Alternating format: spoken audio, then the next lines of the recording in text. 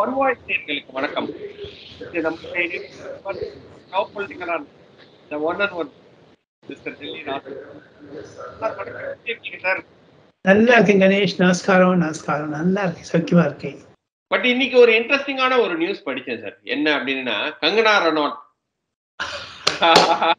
Bollywood actress, என்ன அவங்க வந்து with the blessings of God maybe I will contest இன் 2024 லோக்சபான்னு போட்டிருக்காங்க. என்ன சார் இது? ஆமா, Kangana ரனௌத்துக்கு Priyanka Gandhi, she will contest against Priyanka Gandhi. அப்படியா? அவங்க ஒரு குட்டி ஸ்மிருதி இரானி, ஹிமாச்சல பிரதேசத்திற்கு. ஓ, குட்டி ஸ்மிருதி இரானிய வந்து ஏற்பாடு பண்றாங்களா அப்போ? ஆமா, அவங்க எங்க இருந்தாலும் ஒரு கடவாளம் போட வேண்டியதுதானே காந்தி குடும்பத்திற்கு.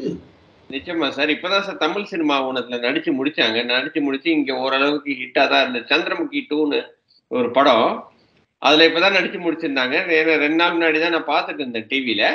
இப்பதான் நெட்ஃபிளிக்ஸ்ல வந்துருந்தது. சரி, பார்த்து முடிச்சுட்டு இருந்தேன்னா நீங்க வந்து இன்னைக்கு திடீர்னு நேற்றுக்கு நியூஸ் பார்க்குறேன் அவங்க வந்து எம்பி ஆக போறாங்க அப்படின்ற மாதிரி. அதான் கண்டெஸ்ட் காங்கிரஸுடைய எண்ணிக்கையை குறைக்க வேண்டும் என்பதுதானே பாஜகவினுடைய திட்டமாக இருக்கும். காங்கிரஸ் என்பது அழிந்து விட்டது வட இந்தியாவில் கணேஷ். அதே நம்ம வேற ஏதாவது தமிழ்நாடு பத்தி பேசுவோம். காங்கிரஸ் சொன்னீங்கன்னா நம்மளுக்கு பிளட் பிரஷர் வந்துடுது. ஒன்னே ஒண்ணு கணேஷ், யதார்த்தம், உண்மை, சத்தியம். ராகுல் காந்தியை கமல்நாத் சொல்லிவிட்டார், மத்திய பிரதேசத்தில் உள்ளே வராதீர்கள் என்று. தாங்கள் அதிகமாக உளறுகிறீர்கள், வாய் தவறி பேசுகிறீர்கள், அது பாஜகவிற்கு ஏற்ப நடக்கிறது, அதனால தயவுசெய்து உள்ள வராதீங்கன்னு அடிச்சு போட்டு சொல்லி விட்டாங்க. ராகுல் காந்தி என்னடனா கேதார்நாத் போறாரு, உஸ்பெகிஸ்தான் போறாரு, அமெரிக்காவுக்கு போயிடுறாரு. இங்க ராஜஸ்தான்ல இல்ல, கஜகிஸ்தானுக்கு போறாரு, ஆப்கானிஸ்தானுக்கு போறாரு. ஆனா அடப்பவி ராஜஸ்தானுக்கு வாடனா வரமாட்டேங்கிறார். இது என்னங்க இது? எது சார் அவர் அது மாதிரி பண்றாரு? என்ன, எதனால? அதே மாதிரி பிரியங்கா காந்தி எங்க நிப்பாங்கன்னு நினைக்கிறீங்க? அதே மாதிரி அப்படின்னா வந்து கங்கனா ரனாட்ட நம்ம வந்து எங்க வந்து எக்ஸ்பெக்ட் ஹிமாச்சல் பிரதேஷ் காங்கடா இல்லையா இந்த சிம்லா. ஓகே ஓகே, பிரியங்கா காந்தி அங்கதான் வந்து கண்டெஸ்ட் பண்ணுவாங்க அப்படின்ற மாதிரி நீங்க தான் வந்து யோசிக்கிறீங்களா? ஆமா ஆமா, நிச்சயம் நிச்சயம் நிச்சயம் நிச்சயம். Okay sir. அதே மாதிரி நிதிஷ்குமார் ரொம்ப வருத்தத்துல இருக்கிற மாதிரி அழுறார்.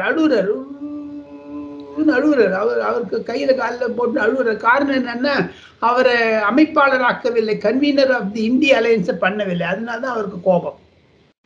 ஆனா வந்து அவர் சொல்றது ஒரு நியாயம் தானே சார்? என்ன, நம்ம வந்து 2024 எலெக்ஷனை நோக்கி நம்ம வந்து we have to make strides. ஆனா வந்து இப்படி பண்ணிட்டு இருக்கீங்களே, எல்லாருமே ஸ்டேட் எலெக்ஷன்ஸ் வந்து ரொம்ப கான்சன்ட்ரேட் பண்றீங்களே அப்படின்னு அவரோட ஆதங்கத்தை சொல்லி இருக்கிறாரு.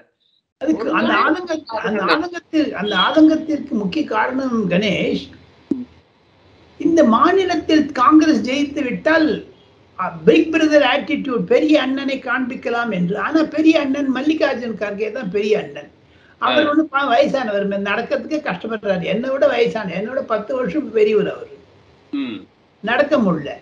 அவருடைய மகன் அங்கு கர்நாடகாவில் கோலோச்சுகிறார், ஊழல் செய்கிறார், யாரும் பிடிக்கிறதுக்கு இல்லை, யாருமே பிடிக்க. சனாதனத்துக்கு, உதயநிதிக்கு சப்போர்ட்டா பேசுறார்.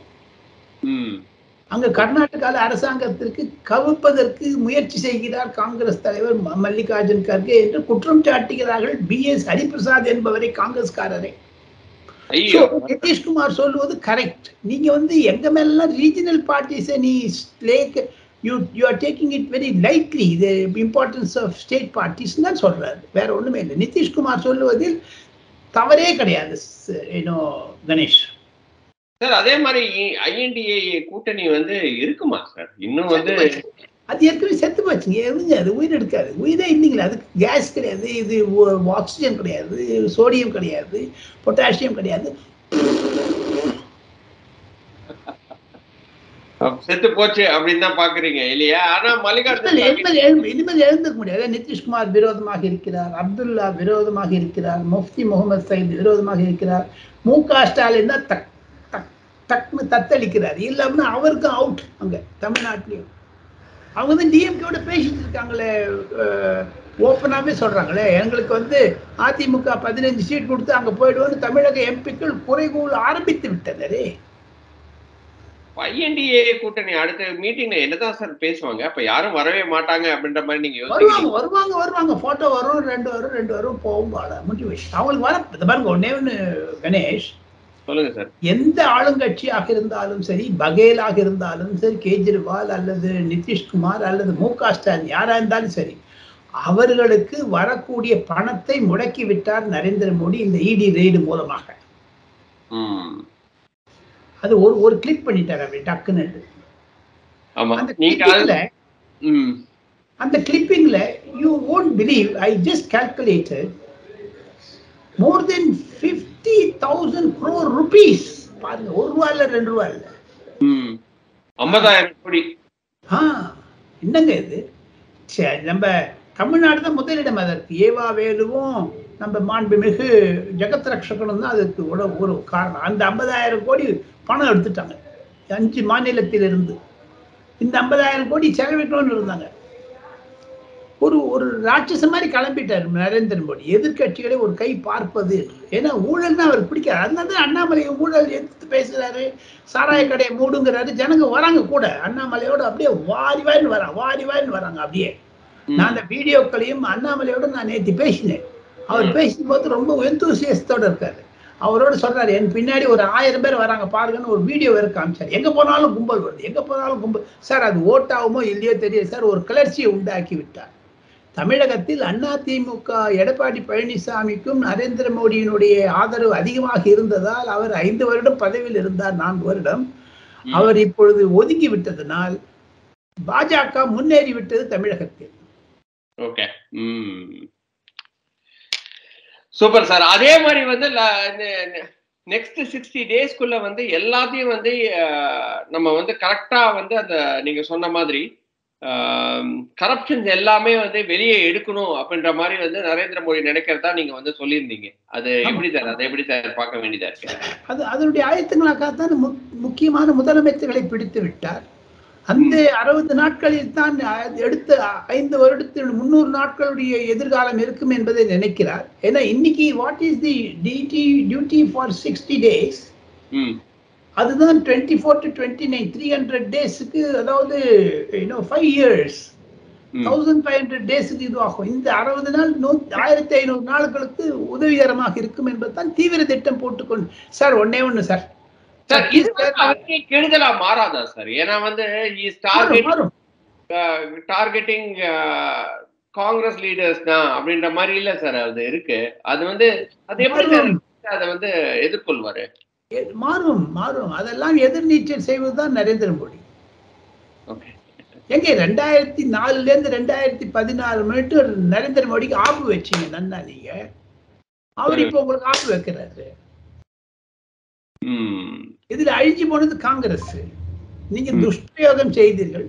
Chidambaram jail, Aravind Kejriwal jail, Karthik Chidambaram jail, Senthil Balaji jail, எல்லாருமே ஜெயில போட்டார். ஏன்னா நீங்க வந்து ஒரு நரேந்திர மோடியை ஜெயில் போட வேண்டும் என்று ஒரு சோனியா காந்தி நினைத்ததால், ஒரு ராகுல் காந்தி நினைத்ததால் இவங்கெல்லாம் கஷ்டப்படுறாங்க. Really I sympathise with Senthil Balaji. நிஜமாவே நான் சொல்றேன், விளையாட்டுக்கு இல்லை, நிஜமா சொல்றேன், சீரியஸ்லி. ஏன் சார் என்ன பாருங்க, ஒண்ணு அவர் வந்து திமுக ஆட்சியில ஊழல் பண்ணல. இந்த கவர்மெண்ட் கேஸ் இல்லைங்க அது. ஆமா, இந்த கவர்மெண்ட் கேஸ் கிடையாது, அது அதிமுகல இருந்த கவர்மெண்டோட கேஸ். ஏன்னா அதுல வந்து அவரு அப்ப பாருங்க, இந்த ஏவா வேலும் அதிமுகல இருந்து வந்தவர் தானே. ஆமா. அனிதா ராதாகிருஷ்ணனும் அதிமுகல இருந்து வந்தவர் தானே. ஆமா. அப்படி பார்க்க போனீங்கன்னா உங்களுக்கு வந்து நம்ம ராஜ கண்ணப்பன் அதிமுகல இருந்து வந்தவர் தானே. இப்ப திமுக இருக்காங்கல்ல. ஏங்க வந்து நரேந்திர மோடியும் சரி, என்போர்ஸ்மெண்ட் டைரக்டரேட்டும் சரி, திமுகவில் இருக்கக்கூடிய முன்னாள் அதிமுகவினரே தாக்குகின்றனர், திமுகவினரை ஏன் தாக்கவில்லை இதுவரைக்கும்? அது வந்து இட்ஸ் $1 million question தான் சார். பட் இருந்தாலும் it is not $1 million question. There is a politics in that.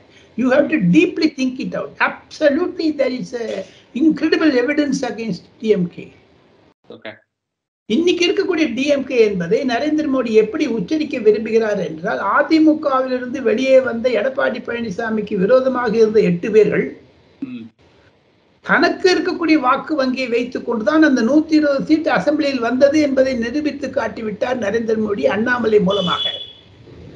இந்த திருப்பி செந்தில் பாலாஜி எடப்பாடி பழனிசாமி பக்கம் போக மாட்டாங்கிறது என்ன நிச்சயங்க கணேஷ்? அது வந்து நம்ம சொல்ல முடியாது சார். ஓகே. அவன் ஈவரா பாடசாலை பாசறையில் வளர்ந்தவர்களா? Okay. Last and final topic sir என்ன அப்படின்னா வந்து ரிச்சுவல்ஸ் ஆஃப் ராம் மந்திர் வந்து இப்ப வந்து கிட்டத்தட்ட பக்கத்துல வந்துட்டே இருக்கு. ஸோ அதனால வந்து நம்மளோட பிரைம் மினிஸ்டர் தான் அந்த டேட்டியவே உள்ள எடுத்துட்டு போக போறாரு அப்படின்ற மாதிரி இன்ஃபர்மேஷன்லாம் வருது சார். நீங்க எப்படி சார் பாக்குறீங்க? இல்லையா? இந்த சத்தீஸ்கர் எலெக்ஷன் முடிந்தவுடன், ராஜஸ்தான் எலெக்ஷன் முடிந்தவுடன், மத்திய பிரதேஷ் எலெக்ஷன் முடிந்தவுடன் ராம் மந்திர் தான் சூடு பிடிக்குங்க. ராம் மந்திருக்கான ஆயத்தங்களை நரேந்திர மோடி செய்து காண்பித்து விட்டார் மிக திறமையாக, சிறப்புடன். சரி. அதிலிருந்துதான் ஆரம்பிக்கும். ராம மந்திர் என்பது அவர் பாரதிய ஜனதா கட்சியுடைய கொள்கை கோட்டுப்பாட்டில் வளர்ந்தது. இப்பெல்லாம் சொன்னாங்க மந்திர் எங்க கட்டி காமி, தேதியை குறின்னாங்க. தேதியை குறிச்சிட்டாரு, டயத்தை குறிச்சிட்டாரு. இது ஆர்டிகிள் 370 ஜம்மு காஷ்மீரில் எப்படி நிராகரித்தாரோ, அப்ரகேட் பண்ணாரோ, எப்படி ட்ரிபிள் தலாக் இருந்ததோ, எப்படி டிமானிட்டைசேஷன் செய்தாரோ 2000 ரூபாய் நோட்டை சார் ஒன்னே ஒண்ணு செய்தாரோ இல்லையோ, he took a decision sir. அது கரெக்ட் தான். he took a stern decision and he stood by it. அப்படினா நம்ம வந்து பார்க்கணும். whether he slipped in it or succeeded in it, he took a decision. அது ஏன் காங்கிரஸ்காரர் செய்யல? இங்க ஒன்னே ஒண்ணு 2004 இருந்து 2014 மட்டும் பொம்மையாக இருந்த மாண்புமிகு முதல் பிரதமர் அமைச்சர் மன்மோகன் சிங் ஏன் இந்த டிசிஷன் எடுக்கலீங்க? எங்க அவர் ஸ்ரீலங்கா போலீங்க? நரேந்திர மோடி எங்க போயிட்டு வந்தாரு? தமிழ்நாட்டில் இலங்கையினுடைய இதுவாக்கு இன்னைக்கு பாருங்க, நிர்மலா சீதாராமன் போய் அங்க ஒரு கோவில்ல போய் பூஜை பண்ணிட்டு வந்துட்டாங்க. ரொம்ப பிரமாதமா எல்லா தமிழர்களுக்கும் சேர்ந்து பண்ணுங்கன்னு சொல்லிட்டாங்க. அங்க ஒரு கலக்கலைக்கு விட்டாங்க அந்த அம்மா. அங்க போய் பிரதமருடைய சிறப்பு பிரதிநிதியாக ஒரு மு.க. ஸ்டாலின் போனார்களா? அங்க போய் பொட்டலம் வாங்கிட்டு வந்தார்கள். நிர்மலா சீதாராமனும் பொட்டலத்தை கொடுத்து விட்டு வந்தார். அதுதான் பாஜகவிற்கும் காங்கிரசிற்கும் இருக்கக்கூடிய வித்தியாசம். போயிருக்கலாம், நம்மளோட சிஎம் ஏன் போகல அப்படின்னு தெரியல. ஓட்டு வங்கி போயிடும். அப்போ வந்து மீதி எல்லாம் கோச்சுப்பாங்க. எங்கெங்க இருந்து ஒரு காலத்தில் மு.க. ஸ்டாலினுக்கு தகப்பனார் மு. கருணாநிதி அவர்கள் எல்டிடியுடன் தொடர்பில் இருந்தார் என்று ஜெயின் கமிஷன் குற்றம் சாட்டியதோ, ராஜீவ்காந்தி கொலை வழக்கில் needle of suspicion goes to DMK leaders என்று சொல்லித்தானே திமுக தன்னுடைய ஆதரவை வாபஸ் வாங்கியது. 1995 சீதாராம் கேசரி எழுதி கொடுத்த கடிதத்தின் பேர் டிஆர் பாலும் முரசொலி மாறனும் ராஜினாமா செய்தார்கள். ஏன் இன்னைக்கு காங்கிரஸோட கொட்டி கலாவறாங்களே இவங்க? அப்ப ஏன் விரோதமாக இருந்தாங்க?